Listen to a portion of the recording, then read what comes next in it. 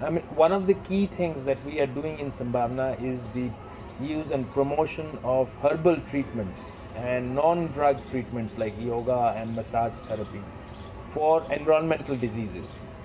Now, we see that modern medicine has its limits in treatment of environmental diseases.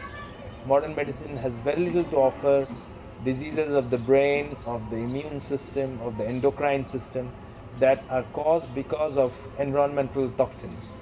It has very little, in fact, that is effective.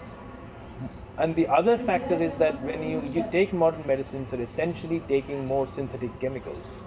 And this in a body that already is loaded with lots of potentially toxic substances, when you do more of dosing, you take more synthetic medicines that are likely to give only temporary relief, it doesn't make sense. What we find and the other aspect of this is most drug companies are also part of chemical corporations. What we see happening is that these pharmaceutical corporations provide the medicine for diseases that are primarily being caused by another wing of the corporation due to chemical exposure.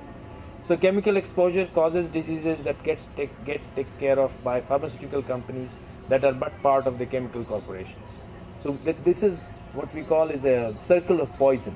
And what we are trying to do here is to find ways out of that circle of poison.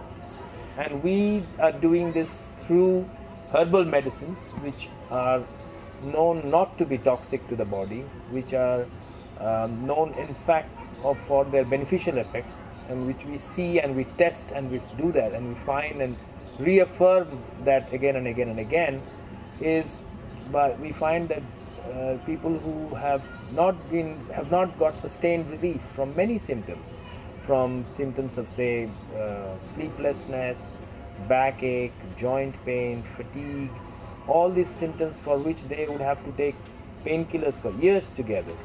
They come here, they take a treatment of say Panchakarma in Ayurveda, and they go back fully cured. They do not have to take more painkillers. We have had people here with long history of antibiotics for urinary tract infections. These people take Ayurvedic medicines here and there is no recurrence of the problem. So what we are finding is that it is possible to provide sustained relief through these Ayurvedic drugs. And because they do not contribute to the toxic load in the body, they are ideal because they follow medicine's first principle, which is first do no harm. If you are giving medicine, painkillers for 10 years, 12 years, 15 years, you're essentially causing potential harm. You're essentially contributing to the damage that has already been caused probably to the liver or to the gastrointestinal system. So when you replace, and we are doing it every day with people come here after so many years of taking painkillers or taking antibiotics or taking steroids, and they came here and they get remarkable benefit from just taking ordinary plant medicine.